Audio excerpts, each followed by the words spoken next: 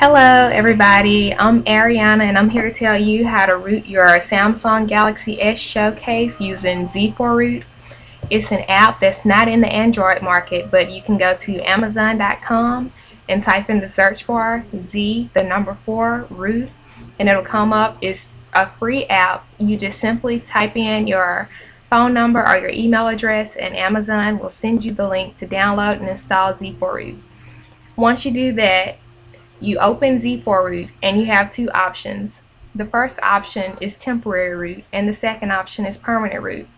The temporary root allows you to root your phone and on the next boot your phone will be unrooted. The permanent root allows you to root your phone permanently so that on the next boot your phone will still be rooted. Nonetheless, if you go to Z4Root after rooting your phone, even permanently, you will still be able to unroot your phone. Once you root your phone, nothing on your phone will be changed. All of your apps will be the same.